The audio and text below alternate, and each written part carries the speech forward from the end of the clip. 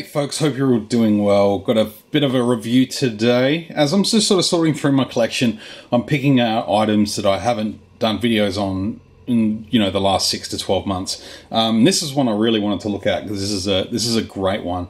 Unfortunately, when I bought it, it was kind of just, I unpacked it and then just sort of put it away. I didn't really get to appreciate it. So being able to record a video and talk about this display, this is of course the Nevarro Cantina from The Mandalorian. Does come with this Death Trooper, which is exclusive to the set. It is VC 220. Does show other figures on the back there. There's Quill, there's Bib Fortuna, the Mithril, IG-11, Rebel Soldier, which was a re-release, Bo-Katan and Lobot. All pretty decent figures, but yeah, this one is a re-release. The most recent one before this was the Rogue One version, which I did keep because I just really like the Death Troopers. The only difference is this one came with the pauldron that the original Black Series 3 3/4 inch release came with, whereas this one's just the standard Death Trooper, which is fine. They both look cool. I don't know, I'm not sure which card I like better. I don't know, I'm sort of partial towards that orange with the flame. I think it looks really good. But yeah, I'll stick with the green just because it's part of the set. And helps decide which colour I illuminate the background. That's why I've gone with a bit of a green glow in the back there. So yeah, we'll move that one to the back. So what you get here, much like some of the other diorama pieces that have come out, such as the Tantive 4 hallway, the Endor bunker, not so much that one. The Tantive hallway is probably the most like this one in that it's modular. You can get multiple sets and you can build up a little bit more of a room, I guess. Multiple windows, multiple accessories, bars. Now, just going through the accessories and stuff, I'm pretty sure this only came with 2 stools. Just because I had them all in a bag. Whether or not it came with 3, I can't remember, but I'm pretty sure it was just 2. But they're quite nice, so I thought we'd just take a look at the accessories to begin with that it comes with, and we'll talk about the display set, and then we'll put a couple of characters in to sort of see how it looks. So it's cool. I like the sort of the bronze look to the metal. Nice bum cushion there. So there's 2 of those. And then we have these sort of drink stacks. Now this one's obviously been smashed in the gunfire. I will explain what's going on there with the blasted out window.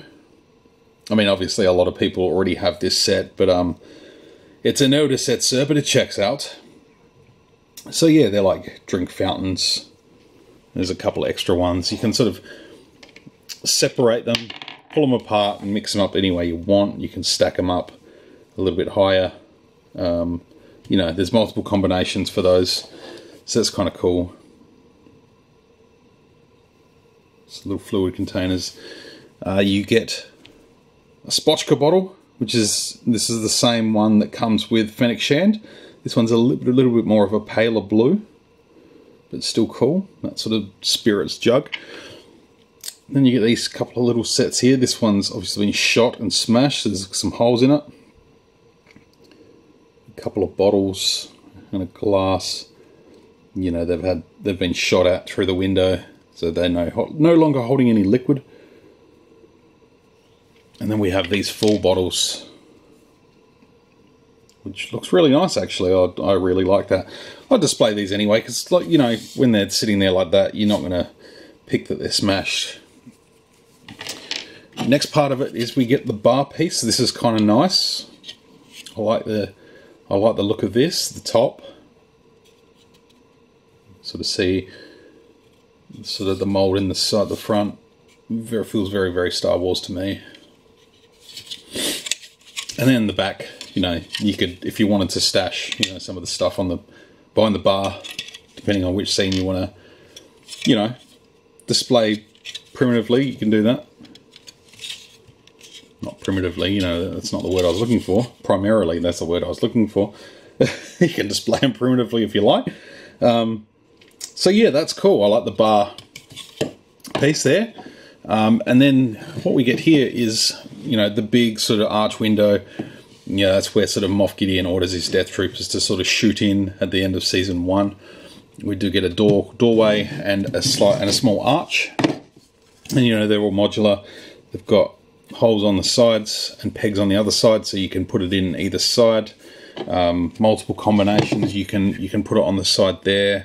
You can put it on the side there, as to create like a second archway. And you know, you can get another set and put it along. And just sort of build on it. If you were to, you know, be able to find these on clearance or something and get a couple of them, you could build up a pretty cool scene, I think. So we'll get a look at the door.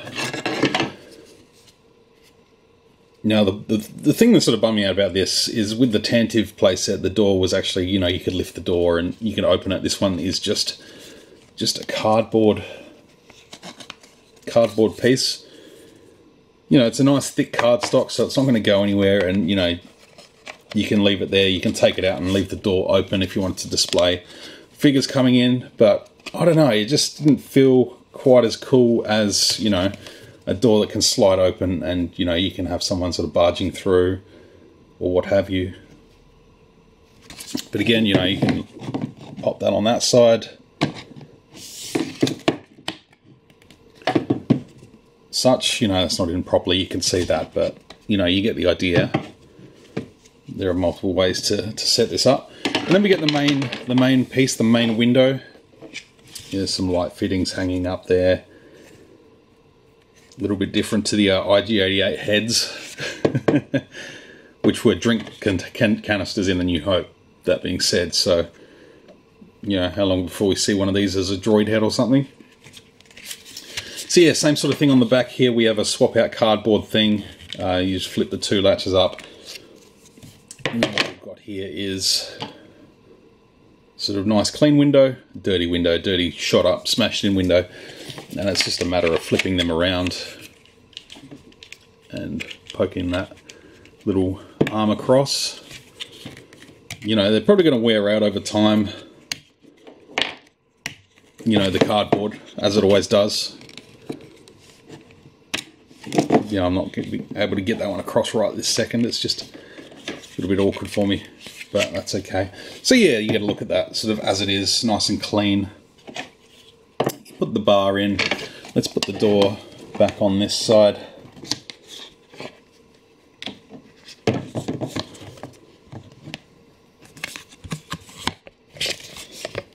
It's easy to do, it's just I'm making it look awkward because I'm behind the camera here. But yeah, I kind of like that look. And then you have the bar. You know, you pick out a certain character to be a bartender. You can have some chair stools, drink fountains, you know, what have you. I'm just setting them up roughly.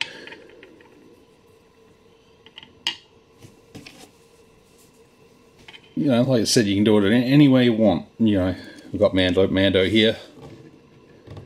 You know, displays nicely. They'll, you know, get this sort of super populated. Here I've got the incinerator trooper.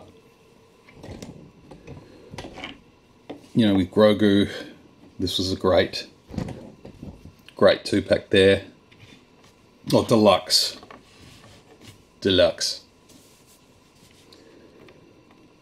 So yeah, it's nice. I like it. I'm looking forward to being able to display this permanently in a shelving fixture once I get everything sort of set up here in the room, and actually be able to, you know, have the Razor Crest sort of parked to one side, the Nevarro Cantina. We'll definitely look at getting a second one, I think. Just, I don't know, I feel like having another wall, another set, you know, broaden it out a little bit, fill it with some more characters. I reckon it'll look really cool. But yeah, get a droid for the bartender. See if he'll stand there. But anyway, I think it's cool. I'm glad I picked this one up. You know, it's probably been a good 6 months since I did pick it up. And I'm glad I did, though. But it's nice to see it out in the open.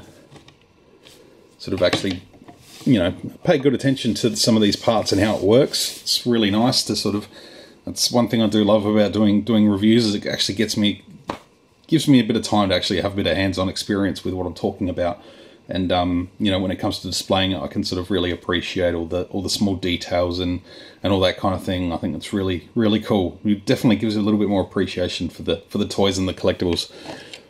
So again, if you want to grab this set, you can get the exclusive Death Trooper VC220.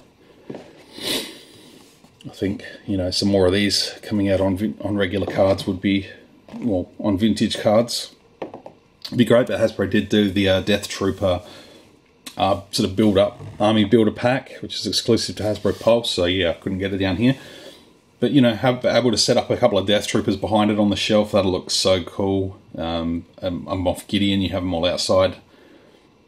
And yeah, you could definitely vary up the way it's displayed. So yeah, let me know what you think, please. I appreciate your input and support. You guys are all fantastic. I don't know why I'm putting the flame there, honestly.